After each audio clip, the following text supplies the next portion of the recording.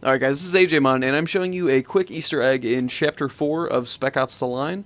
I've never come across it before, at least consciously, but I want to show it to you because it's kind of interesting. Anyway, so you open up Chapter 4, and if you walk backwards literally 2 feet, you'll read, "They won't catch me," attributed to Spider Monkey. There is nothing else in the game that talks about this Spider Monkey fellow, and online research really didn't yield anything either. Doesn't sound like anyone has really talked about this, which makes sense because it's really just one individual set of graffiti from the entire game.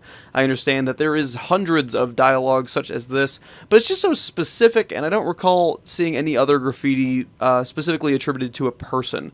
Realistically, Spider Monkey is going to be that fellow down there. There's a dead body towards the bottom of this elevator shaft, or at least I believe that's what we're on. The irony is someone did catch him. Ba-bump. Anyway, so that's all that. Really simple Easter egg. I haven't found anything else too noteworthy.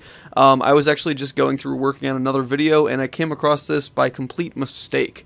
Either way, I just wanted to upload it as well as mention that I am going to have another video out, I will say, before this upcoming Wednesday, today being Sunday that I'm recording on, finally a day off of work.